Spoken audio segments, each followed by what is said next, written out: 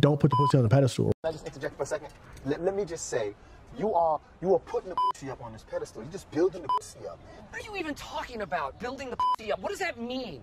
You making the pussy into this great big Greek goddess named Pussaliath, and what you're doing is you're psyching yourself into thinking it's some impossible thing. Yeah, I think you're right. I'm putting the pussy up on a pedestal. Right. So what Oh my God. What you'd have to do from the get-go is you'd have to go up to a girl and make her sell herself to you. That's right. Which would make her feel as if you're not superior, but you're equal value or exceeding her value. So you'd go up to her and you'd say, well, you know, why would a man want you? And then you now play the man and let her sell herself to you. Now it's the opposite. Women come up to you. So what can you do for me? Yeah, and I hate that mentality. What can you do for me? Like, so, okay, I'll I ask can do you whatever the fuck I want. What do you mean? Talking about that.